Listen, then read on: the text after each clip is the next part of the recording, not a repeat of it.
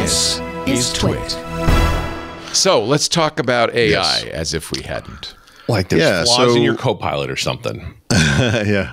There's a gentleman who was a former Microsoft security architect, interestingly, now has his own security company. So he definitely has something to sell. But he discovered, I want to say it was 15 flaws in Copilot. Oh, man.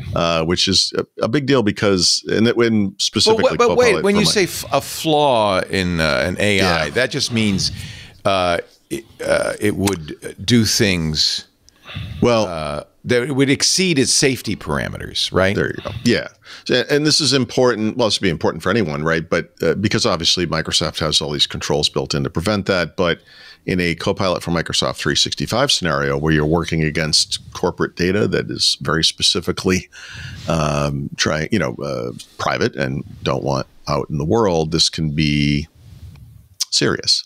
I should also point out that some of this stuff requires basic social engineering stuff, right? And so, he used AI to generate things that seemed like they were real coming from the company of some person. It seems like they were generated by Copilot itself. Yeah, so it was sort of believable. You can spearfish with this. Yeah, right. That's exactly right. Yeah.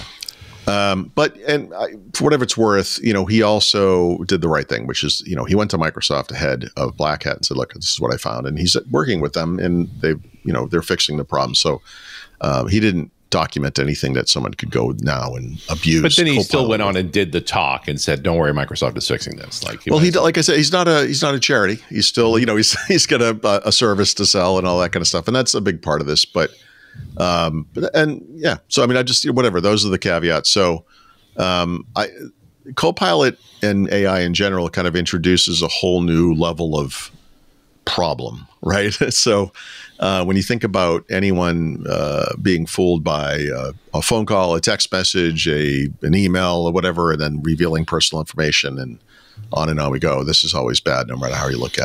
the point being, these are not buffer overflows. Your classic bugs. This is this new class of software. They're trying to put guardrails around it, and it is hard.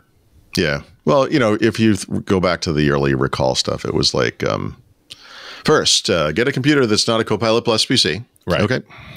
Which is like, first, give me your administrative password. Okay. And now I've compromised your computer. See how insecure it is? Like, wait a minute. Done. Yeah, we're all doomed. So there's a little bit of that, but then again, I mean, this in this particular case, that is how hackers are going to gain entry to systems and so forth. So I just thought it was kind of interesting on a number of levels. But the thing I guess I appreciate the most here is just that, as a former member of a former security architect at Microsoft, he knew how to do this correctly, and, meaning disclose it to Microsoft, right?